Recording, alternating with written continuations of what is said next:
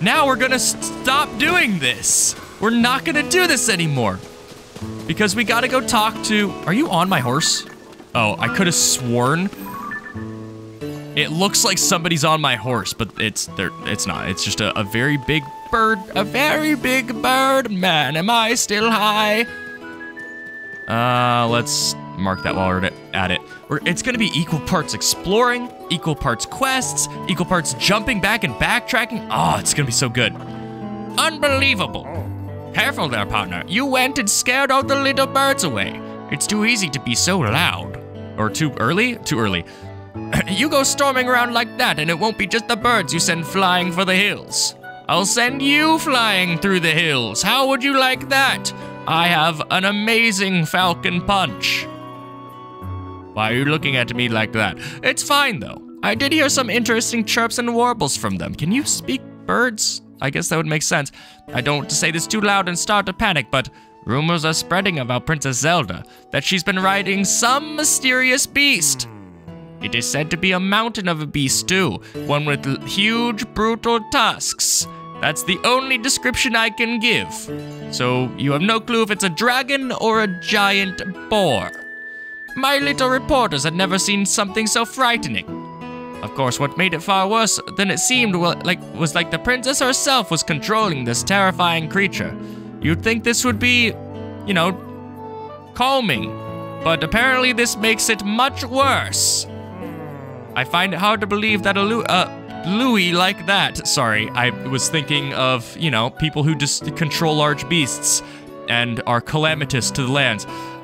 I find it hard to believe a beast like that could be lurking around. But if this monster still exists, then the implications make this a very, very huge story. You know, there were guests at the stable talking about some sort of rumored beast. My little bird informants told me that there have been a number of sightings in the subtropical region in the south. Which is awesome, because that's exactly where I'd like to go, well, not next, but, you know, soon. If you'd like to learn more, we should dive big first into the stable and others to see if there's any truth to these rumors. I will continue to talk to birds, because I do not talk to bipedal creatures, only those that can fly. Which is why I talk to you, because you are a bird. Yet another quest. Which this one, I guess we won't be completing anytime soon. Ooh, a squirrel. A mop. And a well. I was tempted to just walk away from the well, to be honest. What's in here? Man, I kind of miss Redeads. What? Oh, wait, I'm dumb. Blow that up, and I'm guessing that'll drain the water? Yep, I guessed correctly. Man, it's amazing that we were able to drain water. It would have been, you know, it's impossible to dive underwater. It's never been done, right? It's never been done. So why start now? Why can't we dive underwater? That actually really irks me, by the way, because, like, I'm pretty sure the entire reason for that, weird looking, the entire reason for that decision stems from the fact that Monolith Soft designed the map for Breath of the Wild. And Monolith Soft for some reason, is deathly allergic of allowing players to go underwater. And so here at Tears of the Kingdom, which I'm pretty sure Monolith Soft has very little involvement in, that decision continues to echo, and so many different interesting locales. I mean, okay, Ocarina of Time had the ability to dive underwater, and this game doesn't. There's so many cool avenues they could open up if they just, you know, opened up the third dimension of water. Hi, Beetle. Hey there, we meet again. Are you still moving forward on this little journey we call life, or are you going to end it all in some tragic cliff-jumping experiment? To die. Let's see. Do I care? I have a lot of money, but at the same time, I don't think I want to spend it. So goodbye, sir. All right. There's a woman over here that had a quest, it looks like. Not much of a wagon. Yeah. Oh, a customer already. Early bird, huh? I'm kind of in the middle of something, but if you'd like to use the stable, you can go up to the counter. What are you up to? Ah, well, since you asked. I'm looking at this wagon. The wheel is truly an amazing invention. After a long and tireless search, I found a wagon to call my own. Look at this beaut. It's a Buick. Ah, okay, yes, well, clearly it's a fixer-upper. But I can replace the missing wheels using building materials from the stable. I'll just have to catch a wild horse to hook the wagon up to, and I'll be set. Okay. I don't think I need to ask. Fine, don't offer to help. Yeesh! Do I look like I can fix a horse-drawn wagon on my own? It's not as if I wouldn't pay you back.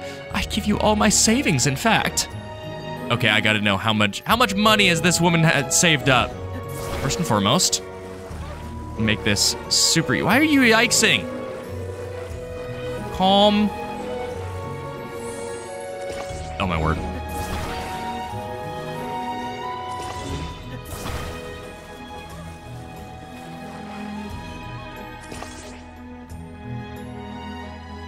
Huh? What? It's fixed. It's fixed. Did you do this for me? Thank you so much. It's like a brand new wagon with wheels and everything. Now I'm only one step away from my dream of having a horse-drawn wagon, and that is a horse. If only there were horses nearby, but there aren't. All right, let's go. Let's go catch us a horse. Just a little bit of gold classic shock and jock. There's a horse. There's a horse. There's a bow. A very weak bow. We're gonna shoot this and casually jaunt on up. Oh. There we go. Easy peasy. Also, that looks like a... How is that not a Korok? Oh, it's a cave? That's kind of nuts. Well, let's deal with this first. We'll deal with this first. Hey, lady, I got a horse. It's very slightly damaged. It's a very slightly damaged horse. Don't mind the arrows sticking out of it, or all of the lemons. Did you catch this angel for me? It's just what I pictured. Perfect for pulling my wagon. Why are there... Never mind. Huh? You mean that? You'd really part with such a wonderful horse. Thank you. Wow. Who knew stuff like this really happened? I'm so very happy. I'll just go ahead and put a harness on it. A harness is a piece of equipment that you can put on horses you own. I don't know I'm explaining this to you, but you can connect your horse to a wagon or item you need to take somewhere. If you could collect enough pony points, you can get one as a prize. So bear with me a moment. And we're all set. I can't believe it. A wagon of my own and a beautiful horse to pull it.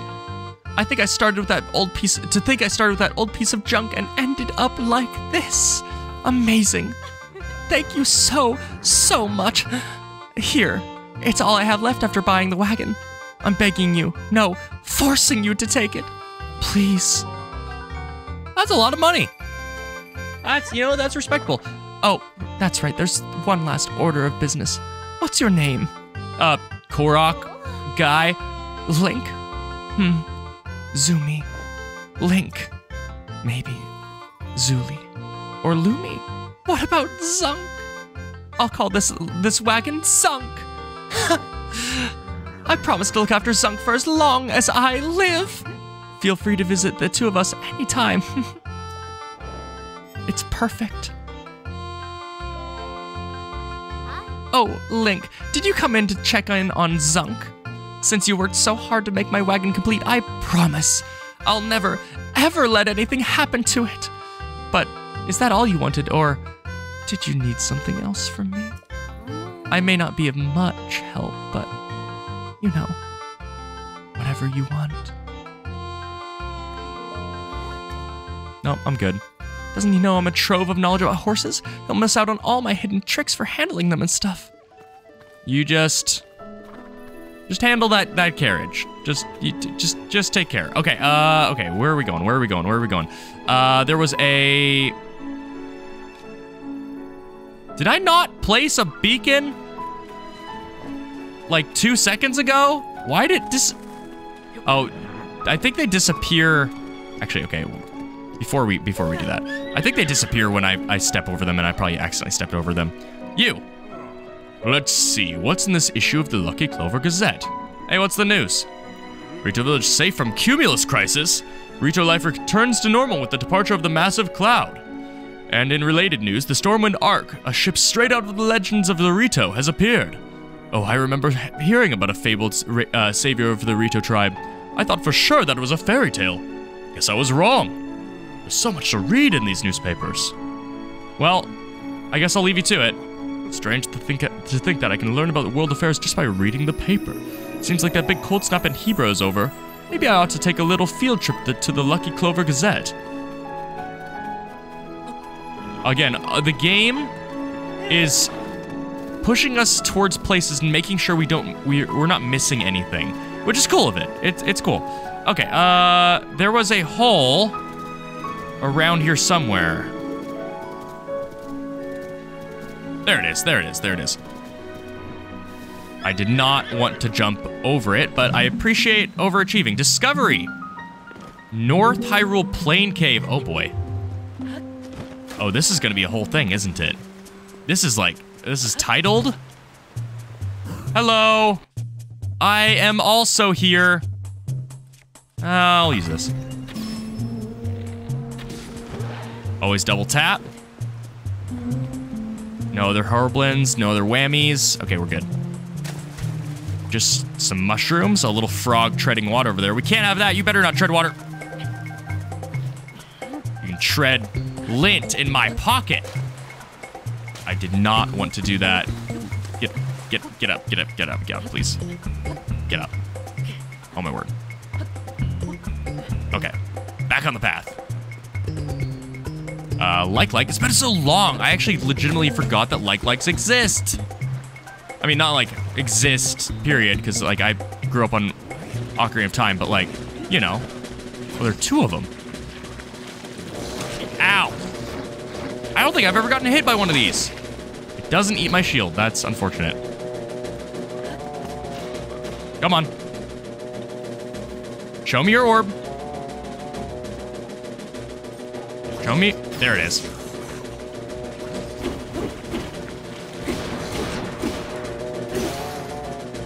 Who would have thought that my ladle wouldn't do much damage?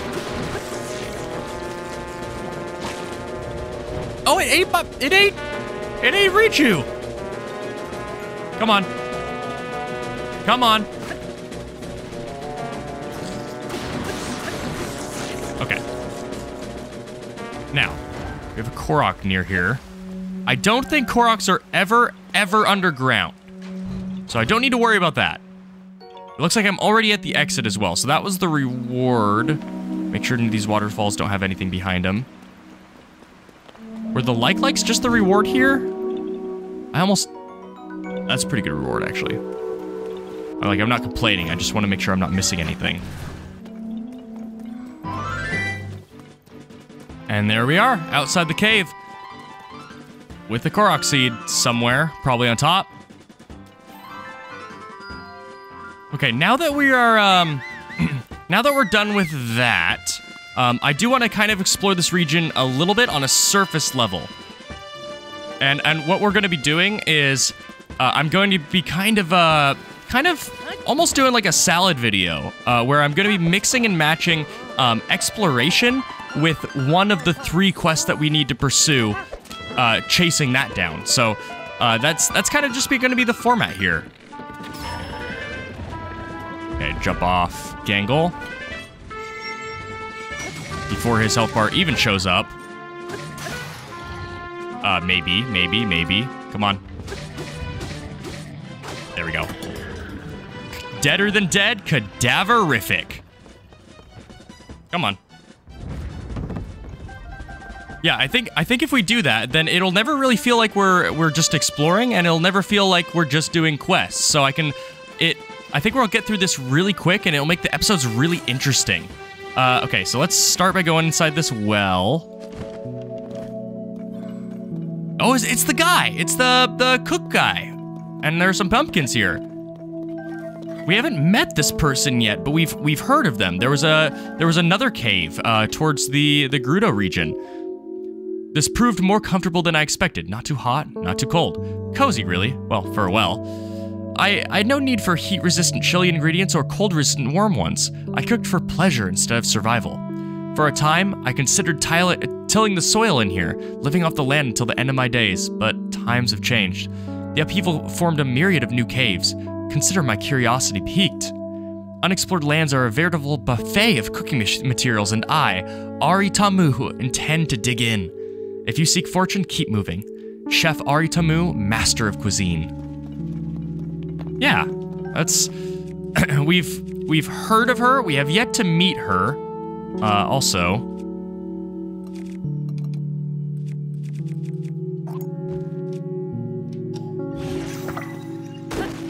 I don't remember if there's actually anything good in here, or if it's just like a little bit of lore and then we're free to move on. It looks like it's just arrows and random knickknacks. All right, moving on. Just gonna keep moving. Bang, bang, bang. No chest. All right, move on. Oh, I see it. I can just grab this right now. No need for me to cut this out. No need for me to mark the map. Ooh, can I do this like the movies? Can I do this? I'm gonna whistle my horse and see if... Oh, you know what? No, never mind. There's another well. There's so many wells. Oh, hi. Bye. No enemies? Whoa. Looking the wrong way. Yeah. Like number one. And, come on. Like number two. Oh my word. Please die, thank you.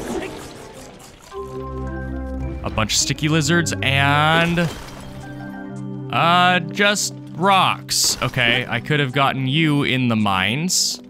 Or in the depths. But there's a chest, there's a chest. Certainly that has something, right? Royal shields. Yeah, honestly, my shields were looking a little bit scant, a little bit gaunt, even, if I can apply that term to, you know, an object and not a person.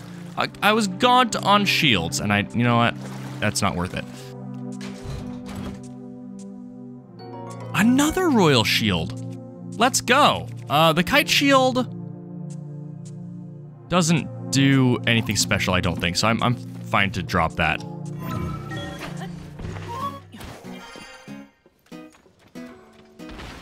You know, my horse kind of looks like a golden enemy, doesn't it? Like, it's the same exact shade. That's kind of weird. I have a feeling that that's gonna mess me up. Granted, I don't think there are any golden enemies in this game, which is, you know, for the best. Master mode was cool. It did some certain things I wish were, like, that they did from the start in the base game. Like all the different enemy camp arrangements. In Breath of the Wild, I mean, in this game too, but more so in Breath of the Wild, they were very formulaic. And you know, if you saw one, you've seen them all. But in Master Mode, they added the floating fortresses, which was really cool. And it was honestly really sweet. Why is this? Oh. I'd rather not waste the time on whatever shenanigery they want me to actually do. That was actually really lame. That was not worth a rocket. Still worth a shrine, though.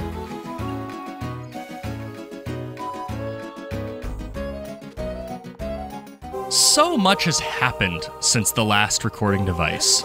Like, in both my personal life and then also just gaming in general. It's been pretty exciting. I'm tempted to make this a separate video, and I probably am. What do they want me to do here? Hold on. I don't know if I can ascend through this, but I can at least do this. I can just use it as a platform.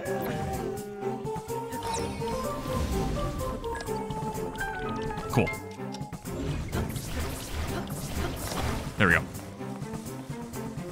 Like a new Zelda game's been revealed, and I have some very strong thoughts on that. I shared them in the comments, but I kind of want to make another video, like an actual video on it. I need to see if I can get my camera set up for that. I think that would be really sweet to actually make content, because like I love making Let's Plays. Don't get me wrong. I absolutely adore this format. I love talking to you guys. I love sharing my thoughts and experiencing games for the first time, or showing off ones that I have played and adore from childhood. I love doing that because I can go back and revisit them myself, and it's fun to be directed by, you know, random people on the internet and have a blast together. But with my return to YouTube, I do kind of want to do content as well. And talking about the new Zelda game and my thoughts about that might be that content. Thankfully, did I get the chest? Hold on. I didn't. Where is it? There we go.